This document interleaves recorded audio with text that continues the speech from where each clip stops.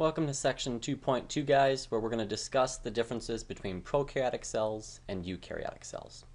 So when we first look at cells, there's really two big categories, and I know a lot of times people like to think that they're plant and animal cells. But ultimately, plant and animal cells are both eukaryotic cells. They're both one type of cell, one big broad group of cells. They just happen to be two common types that we deal with oftentimes. So a lot of people think, oh yeah, those must be the major guys, but they're not. You're wrong. All right? So the two ultimate guys that we're going to discuss are prokaryotic cells, commonly called bacteria. These are going to be the simpler cells you guys might have learned. And eukaryotic cells, which will typically be more complex. They'll be bigger. And so in the picture here, you've got these bacterial cells, and this is not to scale. Bacterial cells are typically going to be about 1/10 or less the size of a eukaryote.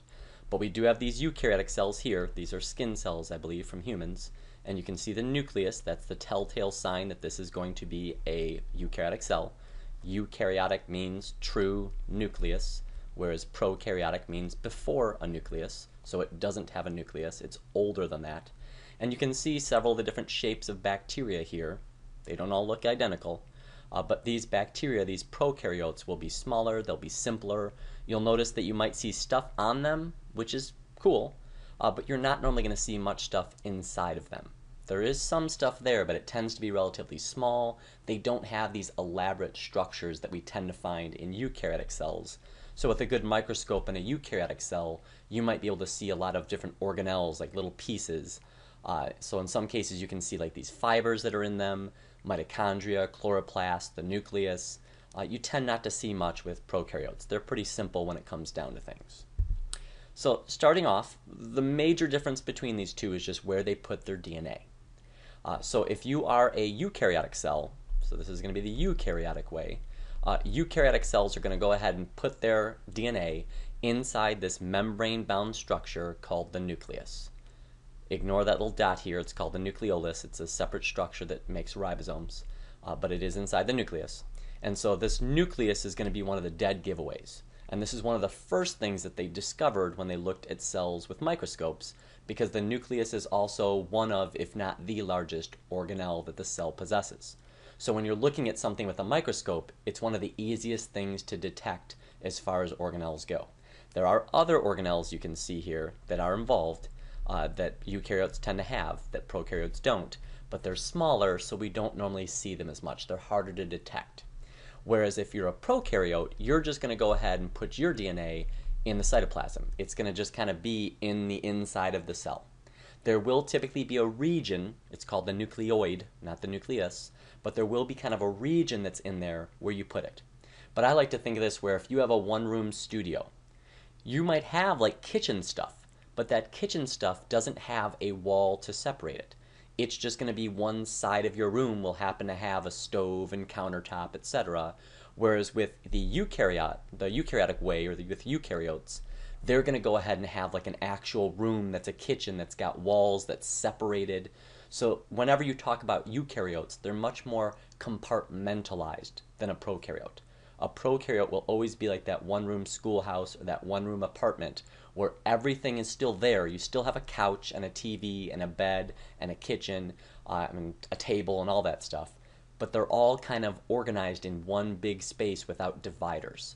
Whereas with eukaryotes, this is where we like to make lots of separate dividers so each thing that's going on gets its own space and it's kind of cut off from the rest of things so it can focus on that one task. Both of them are able to survive just fine, so don't assume that one of these guys is better than the other guy. Eukaryotes will be more complex than prokaryotes, but complexity does not necessarily mean better. Prokaryotes are still doing very well, so try not to think whenever we talk about anything biologically, try not to equate something that's more complex with being better. I know it's easy to say that humans are somehow better because we're more complex. But if something really bad happened, we would die long before many of these prokaryotes would. We'd die long before many simple invertebrate animals would, because they need less food. A lot of them can tolerate a lot wider range of conditions. And so just because we're complex doesn't mean we're invincible or somehow amazing or somehow better. We just happen to be more complex. So prokaryotes, just a little bit more detail. These guys are incredibly diverse.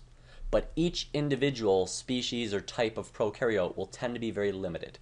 I like to think of this where if they go hiking, a prokaryote would be the guy that's got like a hatchet, a match, and some shoes. He's not bringing a whole bunch of stuff. They're relying on the fact that they can do one thing incredibly well. And so if they're in the right conditions, they thrive. They can go nuts. But if they're in bad conditions, they don't have a fallback. If there's a snowstorm, they don't have a tent. They don't have a whole lot of stuff as far as food that's saved up. They don't have all those other functions. They do a couple functions, but they do them extraordinarily well. Now, this is beneficial because so long as the conditions are right, they're not wasting their energy on all that other stuff. They're not trying to lug all the extra gear that they don't need. So don't, once again, assume that these guys, by saying that they're limited, don't assume that means that they're weak or they're somehow shy of things. They just tend to be very specific.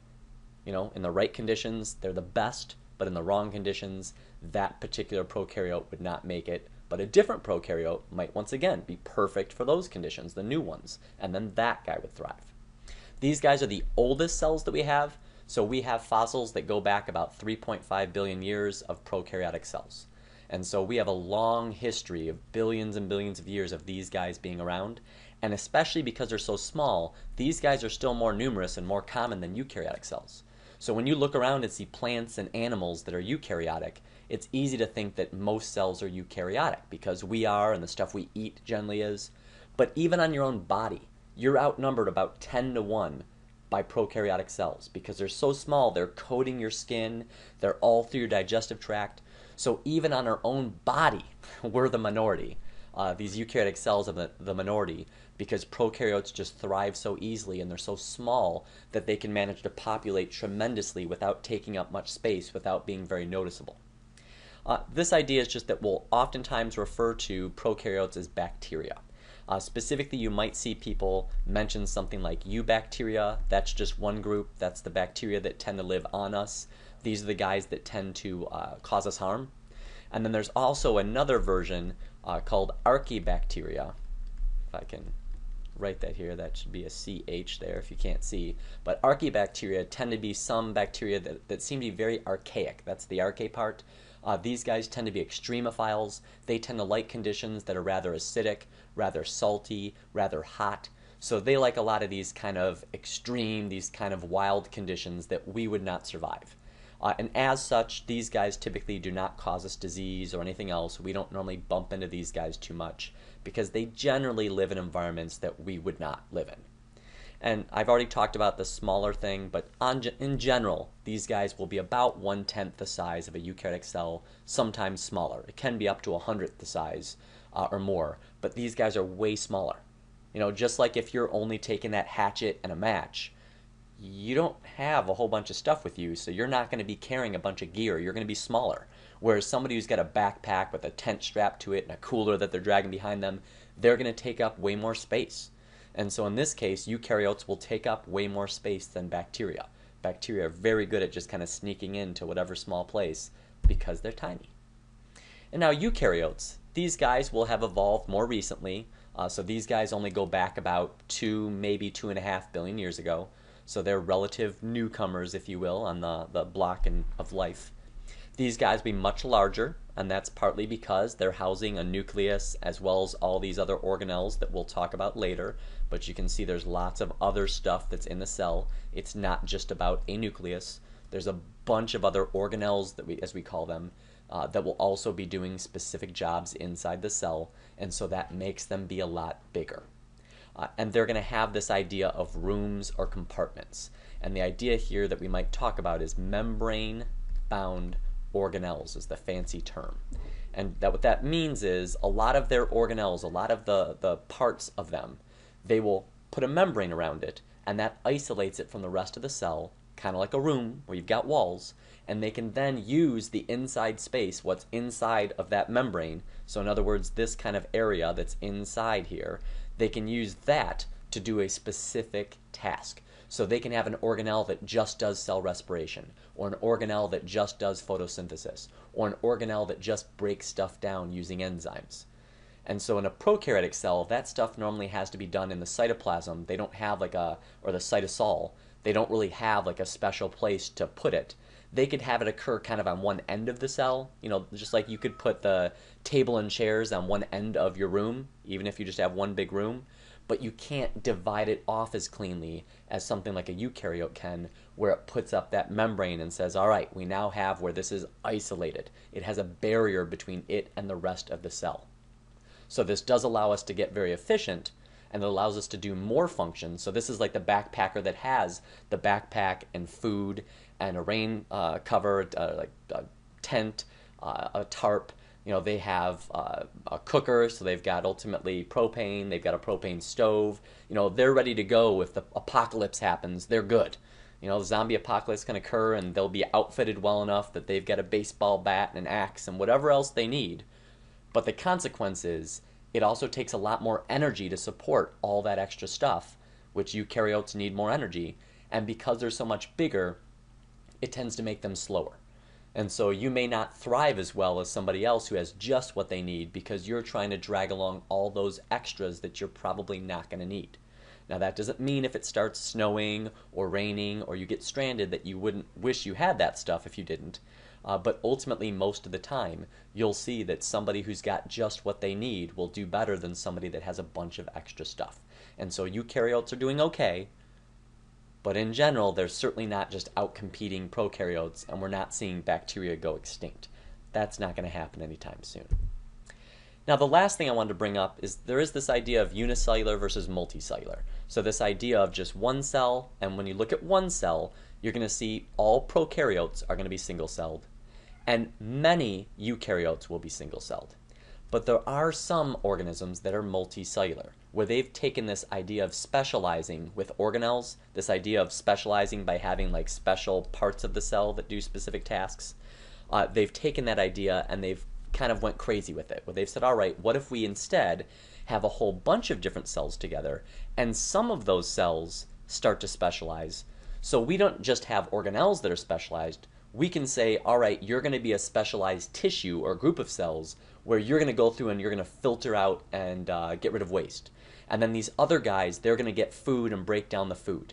And then overall, we're just going to share everything so that we all can live, but everybody does stuff by doing just their piece. It's like the assembly line where you just put in that one screw or a couple screws, and then the next guy does his specific thing, and the next guy does his specific thing, and then overall, before you know it, we've built a car, or we've built a plane, or whatever it is we're making. It's that same idea that we see in organisms like us, where you have a heart that has a specific task, lungs that have a specific task, in this case gas exchange, the heart's pumping blood. You've got things like your kidneys that filter your blood from waste and get rid of that. Your digestive tract digests, that one should be obvious. So we have all these different parts of ourselves that are groups of cells doing a specific task that allow us to live. Even though we're made of a bunch of cells, we live essentially as one organism, because all of our cells depend on the other cells. Our heart depends upon the liver doing its job. Our liver depends upon the kidney, etc., etc. Whereas with that unicellular organism, he ultimately did everything needed to live, because if he didn't do something needed to live, he dies. There's nobody else, there's no other cells that are going to do something for him or her. I suppose they don't have to be sexist towards cells, even though they're kind of not really a gender. And so there's this switch here where I want you guys to realize that only eukaryotes can be multicellular. So when we talk about plants, when we talk about animals, when we talk about fungus, in some cases you might even see them mention protists, which is kind of the simplest version of eukaryotes, but some of them are multicellular. All of those will be eukaryotic. So if I ask you something like what types of cells will be multicellular, you should make sure you know that's going to be a eukaryotic cell, because all prokaryotic cells are single-celled. They're very, very, very set to just streamline and do the littlest amount possible to survive and to thrive. That's their method. I hope you guys have enjoyed this one, and I'll see you guys tomorrow.